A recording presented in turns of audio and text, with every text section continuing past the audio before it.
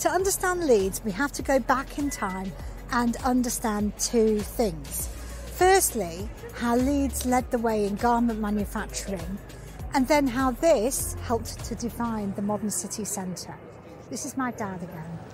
It's at the moment that the majority of people can afford to go shopping that the modern town centre takes off. The very notion of the high street as a shopping centre is an entirely modern one. It involves the mass market and shops like this. Without textiles, there wouldn't be the Leeds that we know of today. Mel Roberts from Leeds Civic Trust takes up the story. At just the beginning of the 1800s, all the stars aligned really for Leeds. We had Michael Marks. More about him in a bit. Montague Burton. And him. And John Barron all living in the city. And they were really skilled businessmen, entrepreneurs through and through. John Barron is an interesting character for Leeds. He started off with a shop on Briggate. You know, you could almost say that fast fashion began here in Leeds with John Barron and his use of a bandsaw to make multiple items of clothing at the same time.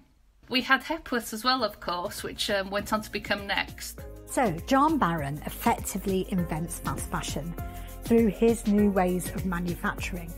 Then the next stage is how we sell those mass manufactured clothes. And that starts here at the Burton's factory in Harehills, once the largest clothing factory in the whole world. I spent a wonderful half hour talking with local historians Jacki and Bob Lawrence. We have both been particularly interested in Montague Burton's because we both worked there, and that's actually where we met. Bob was on the manufacturing side and I was on the data processing side, or IT as we call it now. Wow, so Bob, tell me about when you started there and what it was like in the factory. Oh, right. Well, I started work at Burton's in March 1957. It was massive. You could stand at one end of the cutting room, or any of the sewing rooms for that matter, and you could hardly see the other end.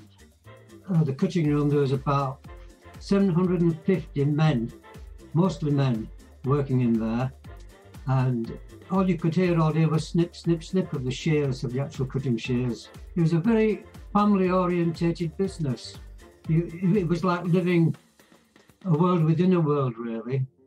The reason I say that is because when I left Burton's, to come out into the real world, it was quite a shock to the system, because Burton's really looked after their employees in every single way, because they had a fantastic social side of the business where all employees could take part. They had football, soccer, cricket, athletics, netball, amateur dramatic society, yeah. Photographic society. You had a fantastic canteen called the Princess Royal Canteen, which could hold up to 10,000 people. So yeah, they served 8,000 people in an hour and a half every day. You know, when you were working there, did you have a sense of being in the biggest clothing factory in the world and being in the hub of a place that had changed the face of clothing across the world?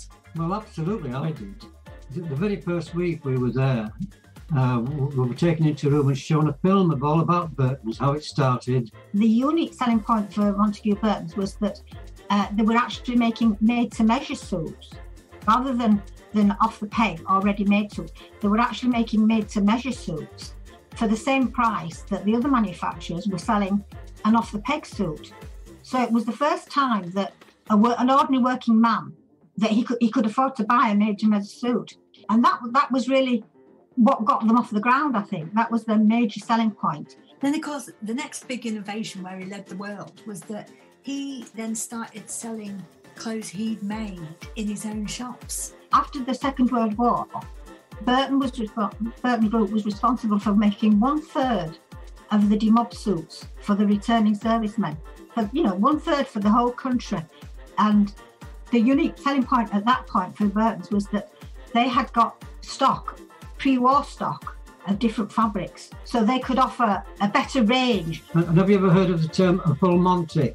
Mm-hmm. Well, that's when soldiers coming out of the army could walk into the shop and they'd be giving a full Monty, which is a three-piece suit. That's a jacket, waistcoat and a pair of trousers, plus an extra pair of trousers.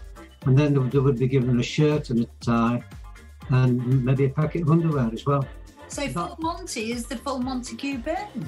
Yeah. Yes.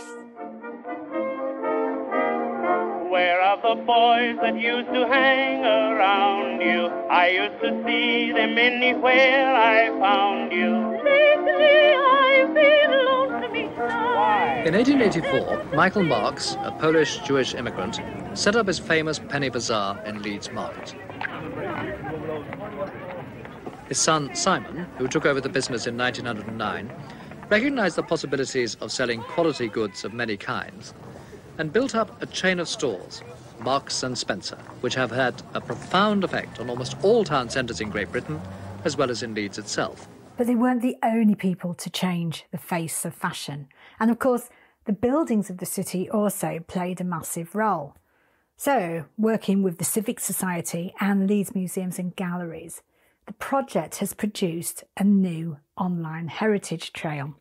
Suzanne Nichols from Zero Waste Leeds sat down with me over Zoom and we had a look. So Suzanne, I've opened up the heritage trail. Wow, we get a map straight in front of us. You can just move your mouse around and dip in and out and have a look at all the amazing things that exist in our city and its surroundings.